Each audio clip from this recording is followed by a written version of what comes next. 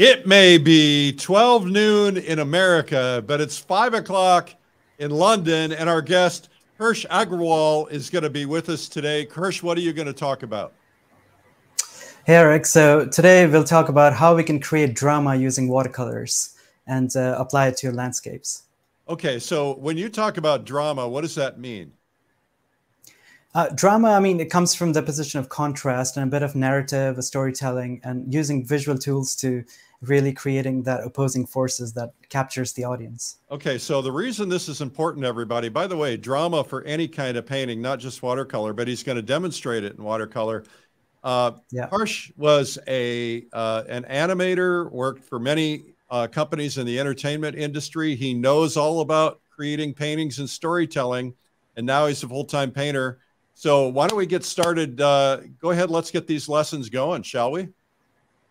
Let's do it, Eric. All right. Okay, here we go. Well, hello, everyone. So today, as we discussed, we'll talk about creating drama using watercolors. And, my history is in filmmaking, and we say story is king. Usually, you would have characters and humans, and people would be able to empathize with them and lots of emotion, expression, and these things. But then when we do landscapes, it becomes a bit tricky because you don't have those portraits and close-ups faces to look at. But then as an artist, we do have a lot of visual tools that can help us create drama and be able to engage our audiences.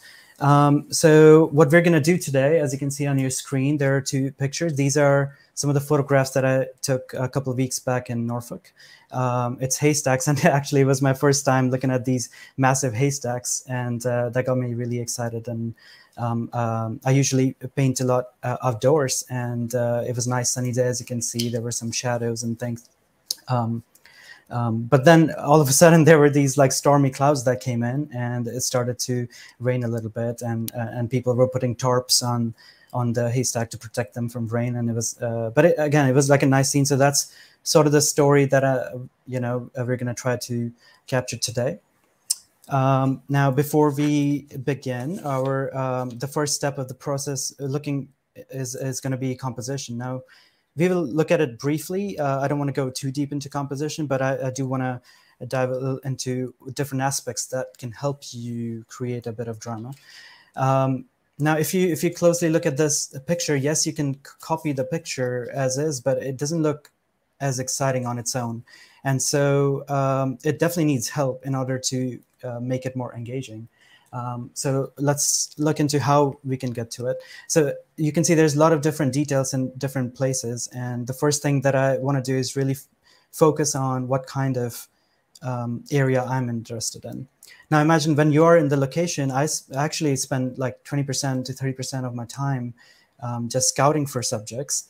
And when I'm looking for subjects, I'm looking at, this haystack at different angles, how it looks at what kind of light and shadow there is, what kind of shape composition. And then once I'm happy with it, I set up my easel there and start painting. So in this case, I thought I definitely liked this angle because it has a leading line into it. I also like the way a bunch of these haystacks are lit up top, and there's like the certain light direction which is coming this way. So first off, we're going to create like a framing for it. And I think I will kind of crop the picture because only like this much. I don't want to include a lot of this. I'm going to probably crop a bit more, and something along this line. And when you do composition, I'm like initially thinking of just like two values. So I could I've done a little thumbnail over here, as you can see, of like cropping. Okay, so for everybody's benefit, just explain what values are, because some people don't know. So values would be how light or dark something is, and you can go like all the way from white to black, and then there's thousands of values in between. It's sort of like converting from analog to digital. And I would say initially, if you're able to really tell what your subject is and what kind of story you're trying to tell just with two values or maybe three, it's an easier way to convey that story, because you want to keep it simple. The thing is, you can make it sophisticated. I can go ahead and add all the details, but that's really going to kill the painting. You don't want to overwhelm your viewers. You want to make it simple, but also keep it interesting at the same time. So as you can see through this thumbnail, that I've really connected this whole shape, which is going to be our haystack, and then this little bit of pile here, also the trees, and also this haystack on the side. This whole thing could be just one big shape.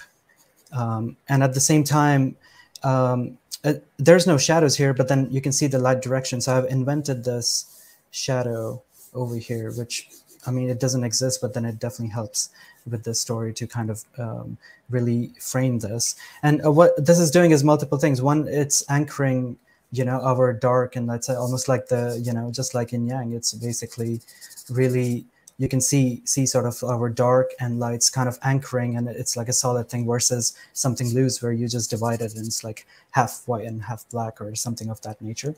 One thing I would say is, even though it is this way, right now my eye really travels all around and it's not really focused. So there's one thing that we can do is we can create, you can use gradients. So for sky, I think I'm going to make it a bit dark and stormy. That's going to also help with our story, and it's going to be lighter as it goes down.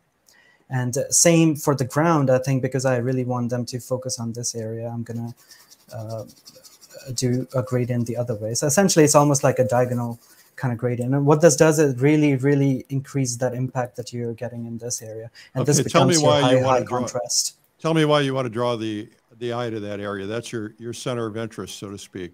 Yes, it is. And that's mainly because of our light. And what I'm going to do is I'm actually going to add a figure of this worker, because, you know, I want to show that these people just came in actively as soon as the storm arrived, and then they are now like putting tarp on this, and I want to make it a bit more dynamic. But then I also don't want this to be, I mean, even though this is my primary focus, I still want the eye to move around the painting. So what I'm going to do is actually around this haystack in this dark area, I'm actually going to add a little bit of white over there, which you know, sort of like a secondary focal point, so that your eye goes here and then it goes over here and then it moves around the picture. But because we have these dark to light gradients, as soon as you try to go outside the painting, it will sort of bring you back into the image. Well, this is sort of the thought process that I'm going through. Now, usually when I'm outside doing plein air painting, I'm not really doing thumbnails, but then in the studio, if I'm making a bigger picture, I am.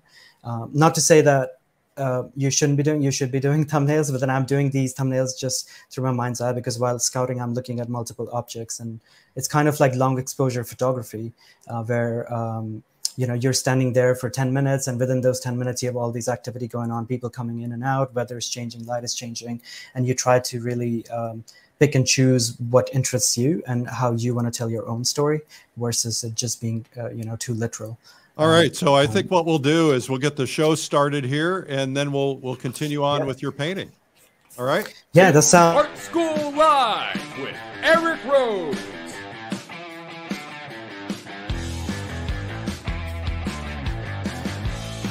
Now, here's your host, Eric Rose. Our guest today, what a great guy. I met him at the Plein Air Convention, and here he is on the show now. Hirsch Agrawal, and Hirsch is an incredible painter, incredible watercolorist, used to be a full-time artist in the animation and film industry, and now he's making his living as a painter, and obviously going to be making a good one, as good as he is. You're going to learn from him. Today, we're talking about composition, creating drama in your paintings, and a whole lot more. You're going to learn from this reference image. We have a prize, and the prize is the easel brush clip. I'm seeing them worldwide now, and you can clip it onto your easel. I had mine out just this weekend. I was painting with it, and that way your brushes are right there at your fingertips. And if you leave a comment, you have a chance to be chosen as the winner of an easel brush clip. The winner of our last prize, Edgaro Caravana in Henderson, Nevada, gets this book, Make More Money Selling Your Art. We have a free gift for you. It's 101 watercolor painting tips, tricks, and techniques, and it's yours.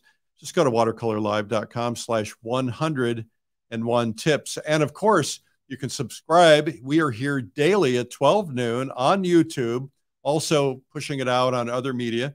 And you can subscribe on YouTube. Just go there, hit the subscribe button, and then follow as well. Hit the little bell so that you get notified when we go live. All right, just look up Art School Live. Okay, now back to our guest. Here we go. Hirsch, are you ready? Yeah, hey, Eric. So basically, what I've done while you were gone is we have gotten this like sketch done. And what I wanted to show you was, because we have limited time, also I wanted to show some watercolor techniques. So as we had discussed before, we wanted to do some gradients. Gradients are really, really helpful to especially guide your eyes from one direction to other, at least especially in watercolors, I think. So what I'm going to show you is some of the washes that how I start my painting. And then once it's done at mid-stage, we're going to switch to a more advanced painting where we're going to learn how we can add some shadows and people to make it a bit more dynamic. And as I go along, just as a warning, I'm not too used to talking while I'm painting, but I'm going to try my best to. Well, can you chew gum and paint at the same time? I don't know, Eric. I should try, but then I would risk my life. We don't want you choking. Okay, so what are you painting on? People are going to want to know, and what color is that? Right. You're doing in there? So currently I'm using a rough Saunders watercolor paper. This is 300 GSM watercolor paper. And most of my paints are actually a mix of different brands. So it would be, you know, Winsor Newton and Daniel Smith, Holbein, Jackman. So certain pigments are good with certain brands. And yeah, and for brushes, I would use rosemary brushes or Escoda. Although I've been recently experimenting with this Korean brush herons, and that's been great too. So now that I've wet the sky, what I'm trying to do here is I'm mixing a little bit of yellow ochre and rose madder genuine. I really love rose madder genuine. It's like nice transparent kind of pinkish color. And then I'm just laying down some of those lighter values, which are closer to horizon. And even though I could start from the top, I feel like when you add these lighter bits of warms first and then you go in with like a darker, the way it mixes and the way it runs into the pigment is quite nice. So that's what I'm trying to do here right now. And then adding a little bit of pink to it. Now I'm going to go in with the purple mix. And what this is essentially imperial purple mixed in with some alizarin crimson, rose madder, and I'm neutralizing it with its complement, which would be yellow ochre in this case. And why I'm mixing multiple pigments is because all these watercolor pigments, they have different weight, and the way they granulate on paper is quite different. So you would see how the colors then start to split essentially when you do that. And run into it. So here you can see that's what I'm trying to do. Now at this stage, I can also then go in and make it a bit more wet. I'm just spraying some water on top just to help the color bleed into each other and sort of flow naturally. Now this is a wet into wet technique. And obviously, if you have any questions, please do feel free to ask, because while painting, I can often get lost. And I'm happy to answer any question as we go. Now you can see questions really in the comments, everybody. And also, while you're there, tell us where you're watching from.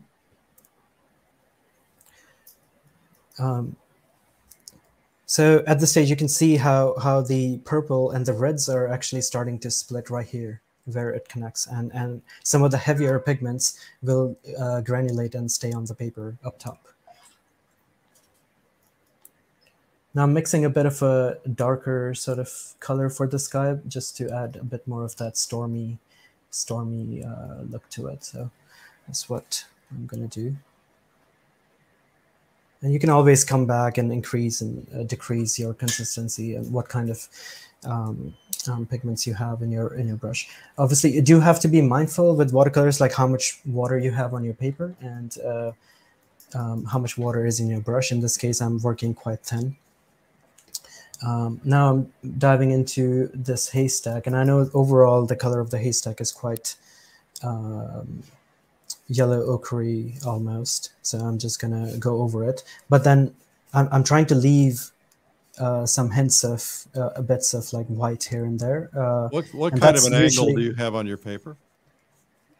I'm working at about 40-degree angle right now. Okay. I've actually made it much more flat. Usually I work a bit more vertical, but just for the demo, I thought this would be easier to see on the camera. So that's what I'm trying to do here.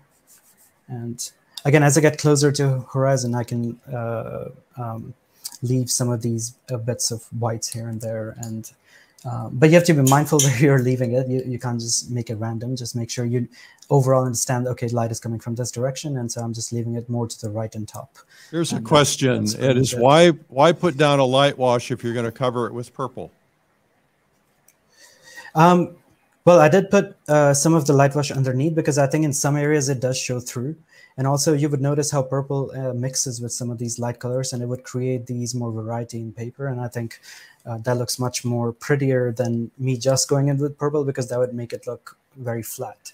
All right.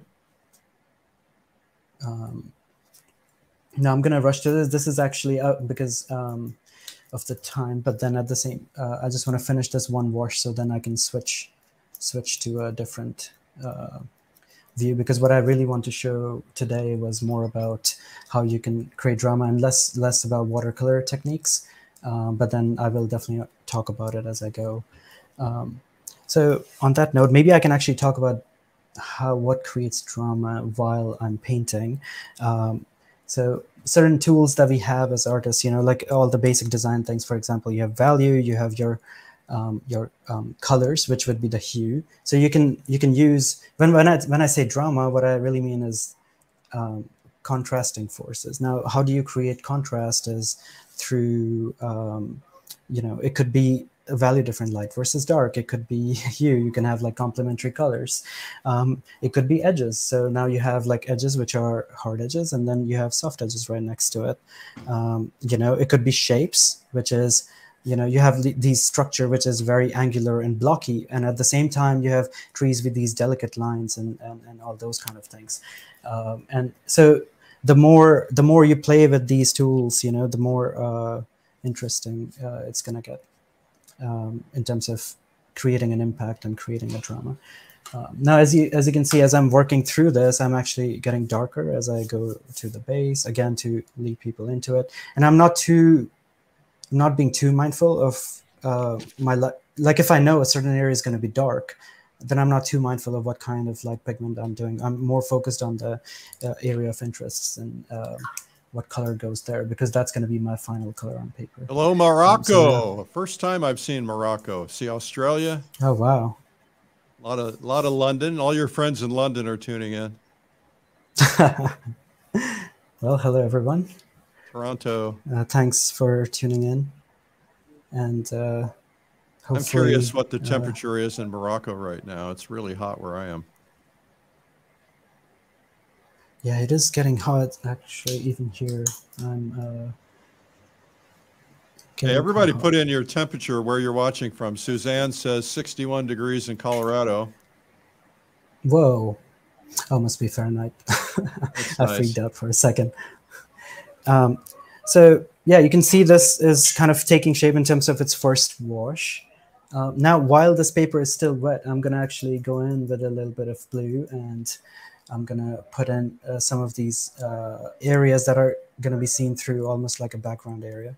And this could be like distant bushes and trees or whatever they are. But I don't want to get too detailed with it, because if I start like drawing each and every branch and making it sophisticated, it's going to take away from like the initial like impact and the focus area that I was talking about. So how do you determine if a painting is sophisticated?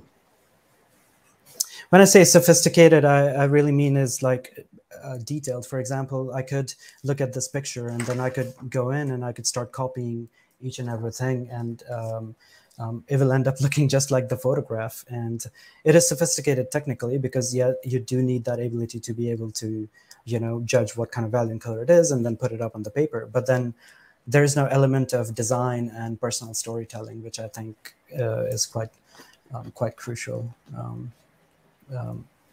Yeah, for example, I mean, here, why don't I use this opportunity to show, like, here's some portraiture work. So for example, here is a painting that I did of using watercolors. Now you can see this is, I did from a photograph, but then, I mean, technically, yeah, it would make sense. Yes, you're looking at your values and this and copying, but then there's not much interest in terms of composition, the way I've cropped it. It was done a while back. So, you know, I literally cropped it right where the neck is. And it might not be showing the whole thing on this, but it's not, at least to me, it's not super interesting. Stunning. So. Hello, India. So Eric, at this stage, what I'm going to do, because this might take a while to dry, as the humidity is quite strong. What I wanted to show with this approach was how you can create this kind of gradients, how you can mix in the colors, more focused on watercolor techniques. So I'm going to flip this into a more advanced stage where I have actually worked upon this painting a little bit. And then what we're going to do is we're going to talk about why we're adding some figures there and shadows. And also I'm going to maybe show you some technique of how you can achieve this haystack in a much less sort of copy one by one kind of way, using some scratching. All right. Well, while you're getting set off, I'm going to I'll take you off camera and tell people a couple of things that are going on, and then we'll reconnect here in a minute. Sounds great. Sound like a plan? All right. Perfect. Our guest is Harsh Agrawal. Say it for me. It's Agrawal. Agrawal. Or you can say Agrawal. Agrawal. Yeah. Well, that's not quite right. Okay. Well, anyway, we'll be back with you in just a second. Hey, thanks for tuning in, you guys. This is Art School Live. We're here every day at 12 noon, and you can subscribe on YouTube or wherever you wish. We're on Facebook at Eric Rhodes Publisher. Just subscribe and then follow Eric Rhodes with an A. All right. We got some things coming up. First off, we have Realism Live is coming up. It's just coming up around the corner, and you want to make sure you attend that. That is going to be in November. Some of the top realist artists, real meaning realist is if you can tell what it is, it's real, right? If it's abstracty or totally abstract, maybe it's different stories. So these are realists, and some are very abstract, some are not. Some are very tight, but we have a variety, and we'd love for you to come. That's November 9 through 11, and there's an Essential Techniques Day on November 8th. We also have an event coming up in January. It's going to be called Watercolor Live. So if you're a watercolorist, you don't want to miss that.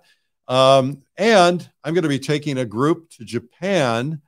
We need to get Hirsch to come with us. It's a rare opportunity to paint cherry blossom season in Japan. It's a once-in-a-lifetime trip. I'm not going to repeat it. And we have an incredible trip planned, a lot of sightseeing, but we paint every single day. We're even going to tour the Holbein factory in Japan, which is pretty cool. And of course, we have all kinds of great experiences set up for you. And from what I understand, I think we can squeeze in one, maybe two more people. So there's a waiting list, and it's a good idea to get on the waiting list in case somebody gets sick and can't make it, and then you can jump in. So there's that. Just go to plenairjapan.com. And then, of course, I have a fine art trip, and we have a few seats left for that. And that's coming up October 20th through 29. We're going to do Stockholm and Madrid behind the scenes, the museums, the art, visit local artists, visit some collectors' homes. We've got a lot of different things planned. It's an incredible trip. Luxury trip for sure, and you can find out about that at finearttrip.com.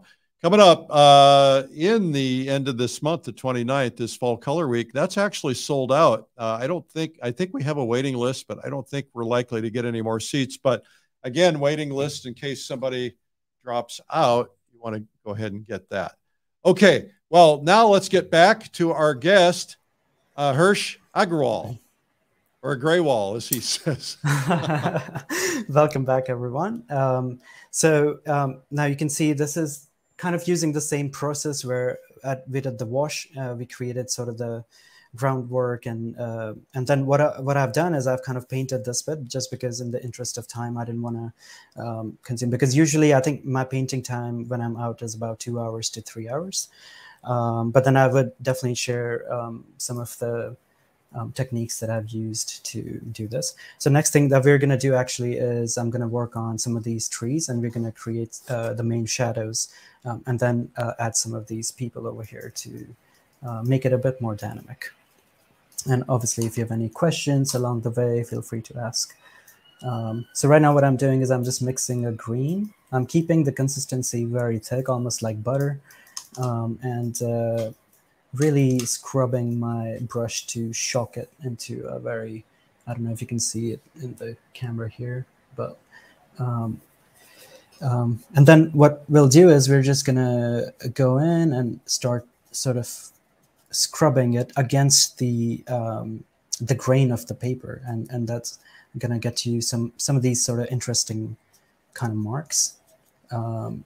And while I've done that, I would also introduce some of the lighter colors and water in some area, because again, you always want to make sure if you have dry edges, you also want to keep certain soft edges in there. You also want to introduce cauliflowers, as they say in watercolors, because I actually like some of those effects and how it bleeds into the paper. I think it's quite, that's kind of the main reason why I prefer watercolors, because certain effects that you can get in watercolor are just magical, and it's not something that you can plan. It's not something that that I at least I've not been able to achieve in other mediums, so to speak. And yeah, as I'm moving more towards the horizon, I'm also making it darker, because that just anchors the entire tree. You don't want it to look like a floating tree. I'm also going to be careful as I'm working over here, because you know, there's this person, so I'm going to just like carve around the person and like work my way around him, essentially.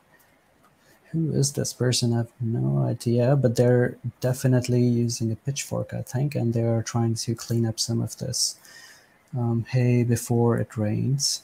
So yeah, I just left like that little bit of like white there, and you can see how now I'm not being too careful, because as we saw in the initial sort of thumbnail, I'm actually trying to connect this. So this is also going to be darker value. So even if I miss a few strokes or something like that, you know, it's completely fine. And then, yeah, I'm going to actually continue into this right now, the side haystack. So I'm taking a bit of ochre. As you notice, I didn't clean my brush because there was a little bit of green, and I do want that to be mixed into the ochre, and that creates this kind of like a muddy, haystacky kind of color. And then we're just gonna, again, not being too careful. The thing is, yeah, if you are too careful, you'll end up making it perfect, and I don't know, perfection can be boring. So I you know, that's why I'm so boring. Somebody's asking, Barbara Tapp is asking, is your paper completely dry? I think you switched to another pre-painted scene that was already dry. Yeah, exactly. I would have waited a little bit, or I could have used hairdryer, but I just find the noise of hairdryer so annoying that I'd rather wait. So I'm just gonna add more.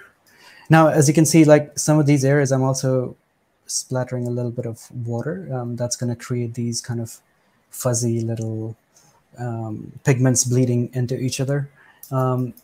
Although I'm just dropping in paint, I'm also trying to mix paints, which is usually what I do, is mix paint which are heavier pigments and also like lighter pigments. So I want to have a mix of all kinds of pigments. Like you can have heavier blue, for example, cerulean, and then you can have something which is more staining like alizarin crimson. And I would want to merge these things together so that whenever it explodes on paper, meaning when I add water, it blooms, or when it merges, pigments then separate at different speed and different velocities, and that creates this, what we call watercolor magic, I guess, which is with time they spread and create these interesting forms and interesting shapes.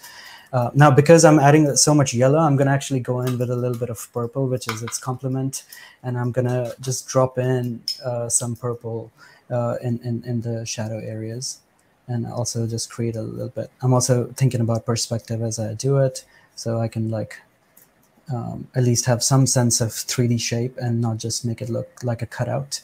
Again, I'm just scrubbing this through. Now at this stage, you could just start like scratching it, and you will see, you can see how it creates these strands of hay.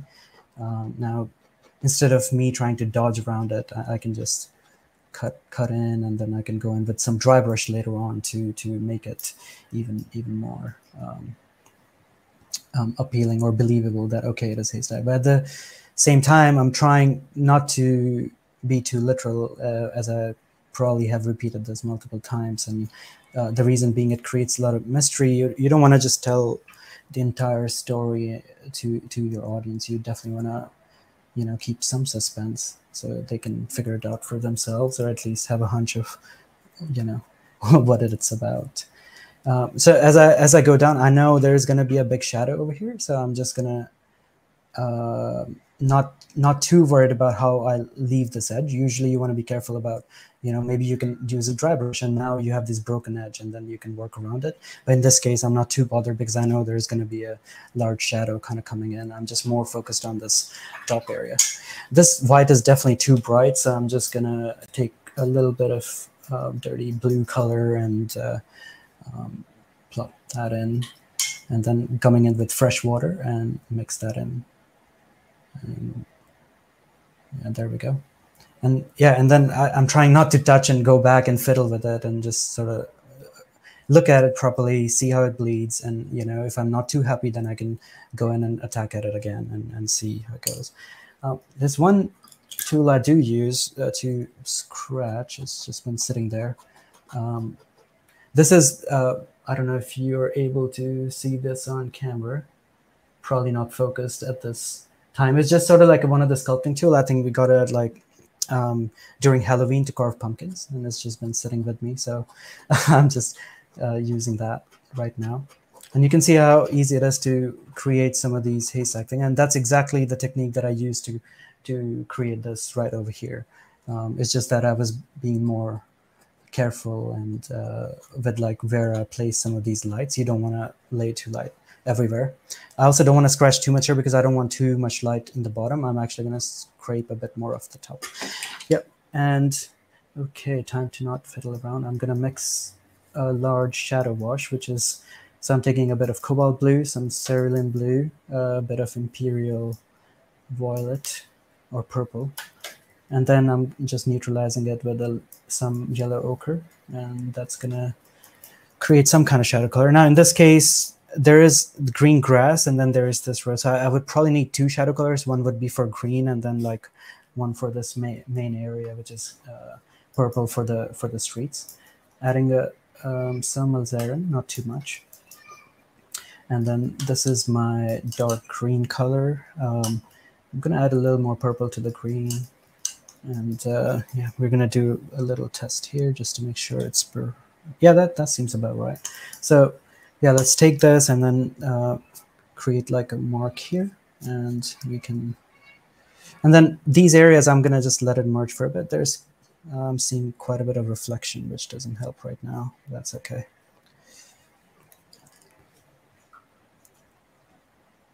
Hopefully you don't see reflection on the stream.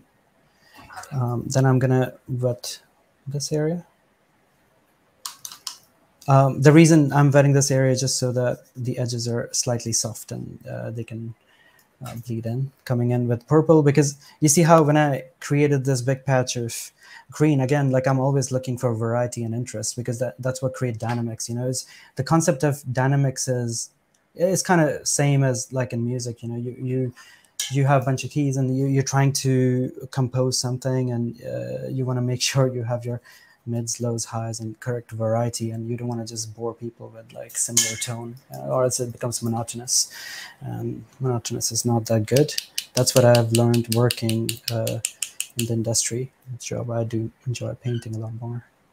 So here, now that I've dropped in some purple and different things, you can see how it's creating a bit of interest in this area.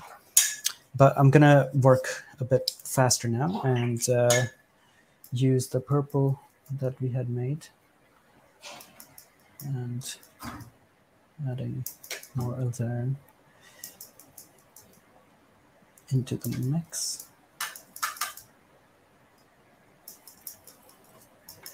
And continue this way.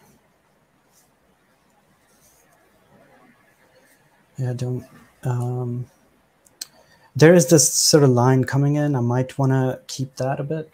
So I know that this is wet, so I can still work on it. With watercolor, it's like once, as long as it's wet, it's okay. You can lift the color. You can do, change it. But once it's dry, it's kind of dead, and it's very hard to lift it at that stage.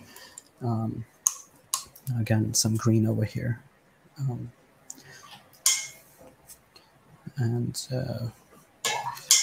Talk to me one more time about the shadow. So the shadow over the grass looks green, but looks like your shadow, it's hard to tell the color on screen. Looks like your shadow has a bit of purple in it.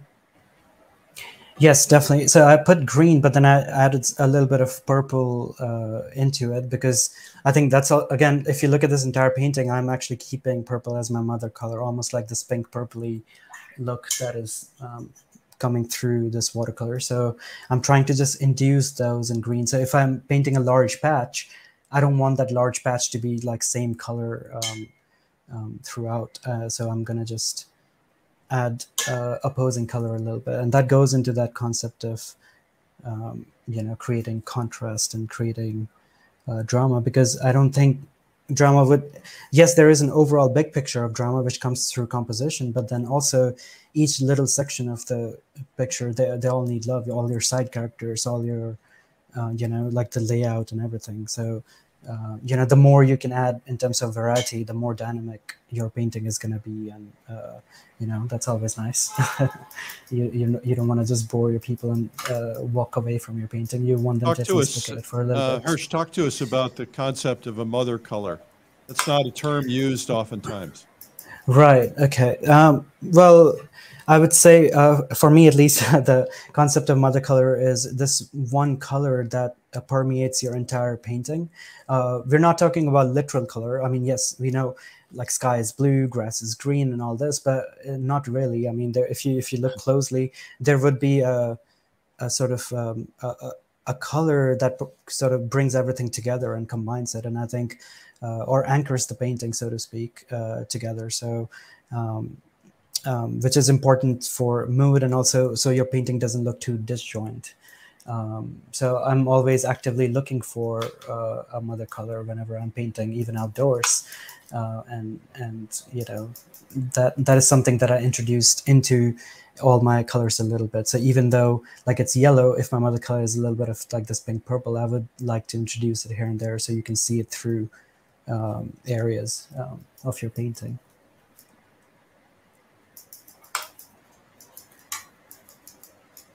Hope that kind of helped. So now what I'm doing is I'm again like mixing some of this shadow color, and I'm gonna just add it underneath these areas because I feel like they're kind of floating right now. So I'm just gonna add some bits of shadow right here underneath this, even this object over here. There is this person working.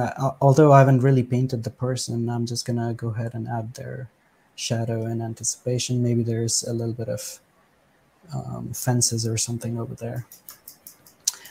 It seems a bit too purple at this stage, but so I'm gonna add a little bit of yellow ochre to it because I think the shadow is looking a tiny bit too purple. I'm sorry if those colors are not that visible on camera, but then it's the best I can do at this stage. And then this whole thing, I think this bit of haystack is kind of far in the back, so I'm just trying not to show the shadow. And I know that's not realistic, but that's a sort of artistic decision or liberty, let's say, that I'm going to take, and not put in the shadow for that, because that's going to take me away from the painting a little too much. Even I'm quite conscious about this because it might take away my eye from here. This is my secondary focal point, but I don't want it to be too, take away too much from the painting, essentially. Again, when I'm painting, I'm keeping it quite broken. I'm not trying to create these blocks. I'm always looking for variety, whether it be in my shapes, colors, values, what have you. So I'm always looking for variety when I'm painting, essentially. So what this did is it kind of anchored a lot of these to the ground, and I think that looks a bit better that way.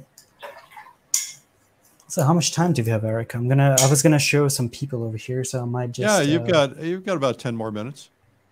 Okay, cool. So yeah, we can add some people. I think even though on the scene actually I didn't have this many people, I introduced them because I think it kind of adds to that story, and they can be my actors for this particular show. And I don't know. I usually like to move things around and arrange shapes and subjects, and I'm not too stuck on what I'm seeing, and you know, whatever works. I'm always focused on my picture plane and the painting that I'm doing versus what I see out there. I mean, what I see out there is great, and the thing is, I can never compete with nature. You know, that's how you lose. But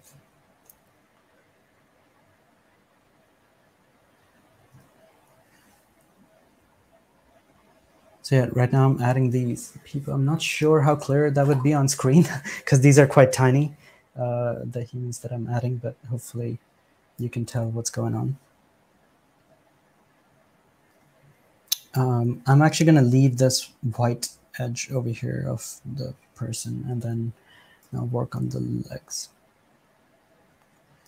And you know what? I'm going to actually take a different sheet and then show what I'm doing when I'm creating the people on the screen.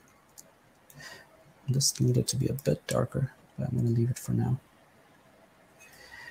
So when you're making figures, I think it's also important not to make them look too stiff.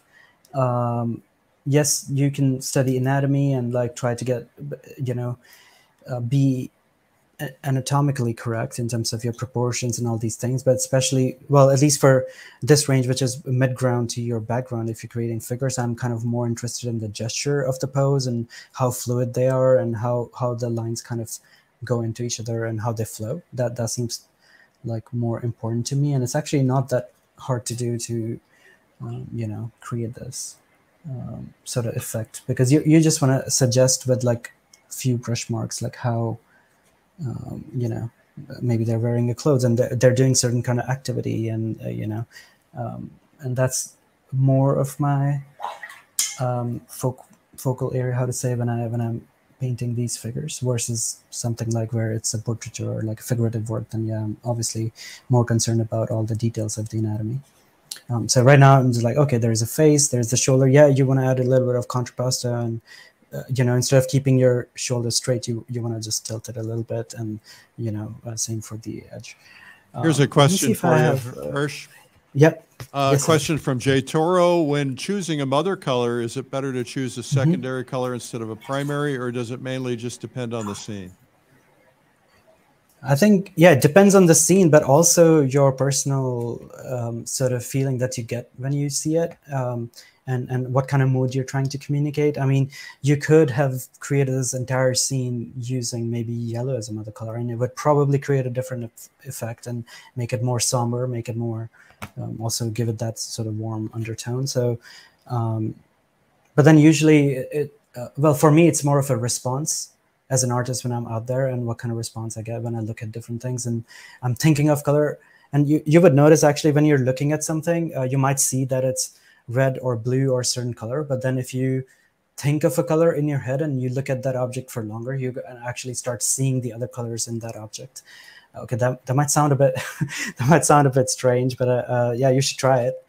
Right. If it doesn't work, definitely write me an email and I'll apologize. Okay, well, just apologize now. I'm sorry. So, you know what? I'm going to take this paper, and because the humans are so tiny there, I feel like it's hard for people to see, especially if they're watching on their phone. What I'm going to do is show you what I mean when I create these dynamic human forms. So I'm going to do the same thing, but a little bit bigger. So first I started with a head, and then I'm going in with some sort of red color that I think this person might be wearing. And as you can see in the shoulder, now this person is looking at the back, they're holding this like pitchfork thing. And so I'm just trying to kind of come up with a shape that is somehow more natural looking pose, essentially. Maybe we should give it a cap or something. Yeah, let's do that. And again, going in. As it goes down, I'm gonna make it a bit dark. Maybe we give it shorts, like dark shorts. Yeah, why not? And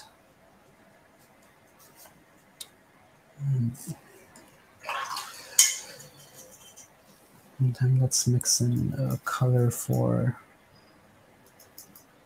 Now again, as you notice, I'm not being too careful about anatomy. I'm careful about proportions, but you know, I think yeah, it's still going to be far enough. So I'm just trying to be loose. That's one hand going here, then maybe the other hand coming out here, and then you would have your legs over here, and then you can use some kind of, keeping my brush fairly dry and picking almost straight pigments with the dark, and you can kind of create this, you know, pitchforky things, and then that should already like work for the most part for, you know, what it is. And then I can go in with some green. I mean, there were other things around, so you would cut, and in this case I've actually made the head a lot bigger than what it was supposed to be, and then I would leave some highlights on the these areas too, and then yeah, you know, whatever. I'm just trying to think of that scene a little bit and how it responds, but whatever gets the story done. And now I haven't really made a good looking figure per se, but then what I'm trying to say here is like I'm being very expressive and I'm trying to focus more on the gesture, and something like that is already good enough to work at this distance. Obviously I would think a lot about my posture, probably even use some references. Right now I'm just, you know, going with whatever I have in my head, and that would improve the way your painting looks. And figures definitely add a lot to the landscapes, I think. So let me add a little bit of blue here, and yeah, so there we go. I think this gives you at least some idea of like what you know. You start with initial wash, then you work with your grounds, you think about the composition, add your shadows, ask some people to make it a bit dynamic. And while you're doing it, you're always thinking of how you can add more contrast and dynamics to it. Think about, you know, edges. In this case, this is a straight line, this is a hard edge, and right next to it, I've placed these very delicate lines and branches in the back, and that really pushes the shape forward. You also want to think about your values, where you're placing your darks and your lights. You want to think about your color in terms of complementary colors, or whatever it is, that how you can create interest into your painting. Now, whatever I've told now essentially is it's not like a formula or like sort of like a quick fix, but then I'm by no means like a master, but I think I just hope that it helps people in terms of you know, assist them into creating their own story when they're outside, if they have this in the back of their head when they're making watercolors. Yeah, how are we doing on time, Eric? Yeah, we're doing okay. I'm going to brag on you for just a second about your figures. Hirsch was an artist at Pixar, and I think you developed some of the characters for Toy Story 4, did you not? Oh, yeah. Where did you pick that from?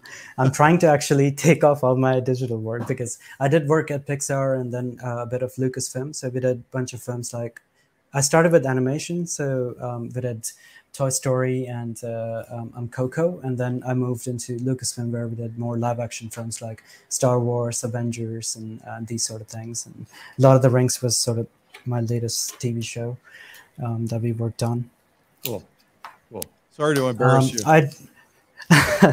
No, it's okay.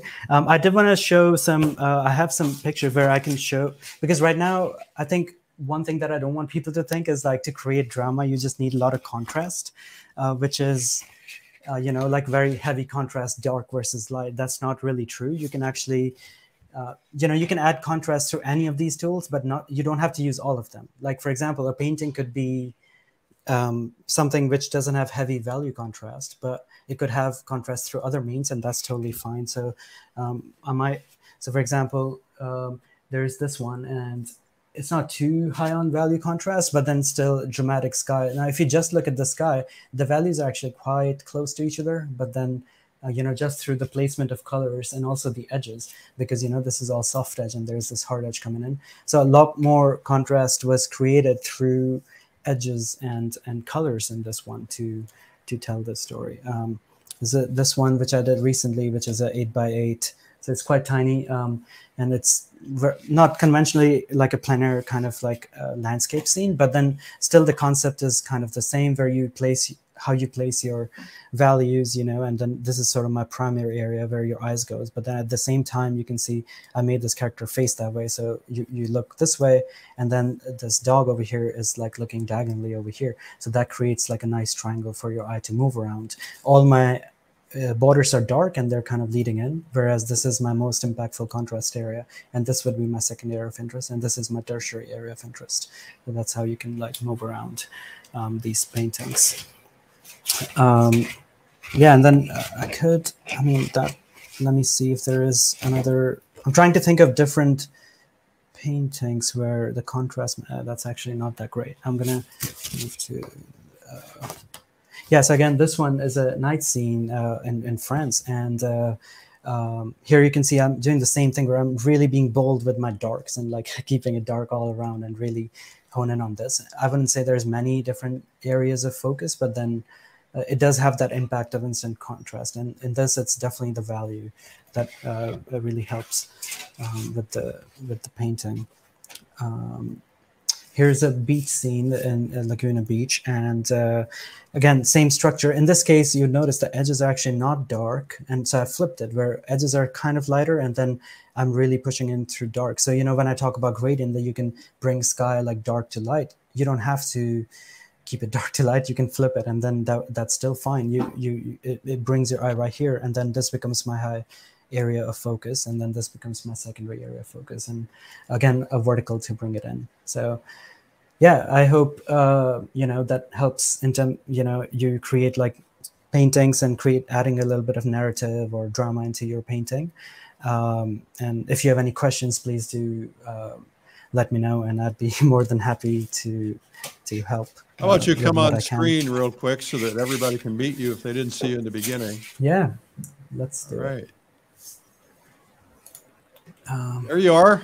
Okay. Well, I have to tell everybody that Hirsch is in London and was just moving to a new house, found out he was going to be on the broadcast, and reset up his studio just so he could be here today.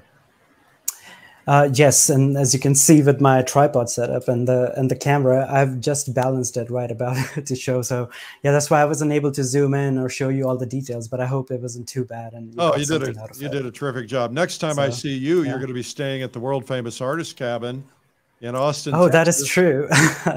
I'm so excited to go to Austin. Really.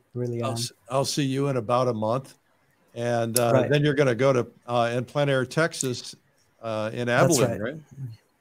Yeah. This is San Angelo, plein air, Texas. San Angelo. And it's that paint out should be really fun. It's a great show. It makes a lot of money, but you're going to have to get boots and a hat. I'll keep that in mind. So I'll take you by the Western stores, and we'll get you all outfitted. Oh wow! Imagine a Western me. I don't know how that's going to look. Well, you have to try it. When in the West, you have to be in the West. I'll take it upon you then. Definitely, we should visit some stores when I'm there. Okay. All right. Well, Hirsch, thank you so much. And we're looking forward to seeing you in person. And thanks for being here today. We learned a lot. It was really terrific.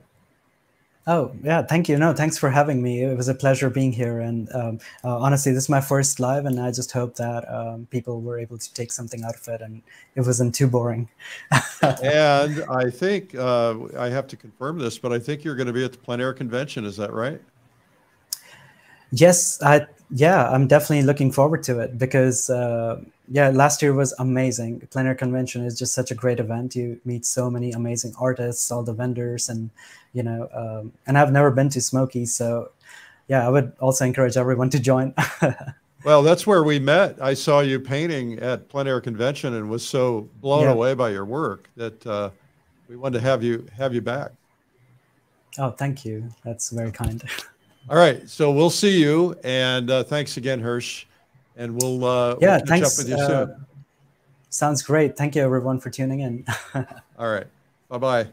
Okay, well, our guest today is Hirsch Agrawal, and thank you again for tuning in. And I just want to play something for you real quick about Realism Live.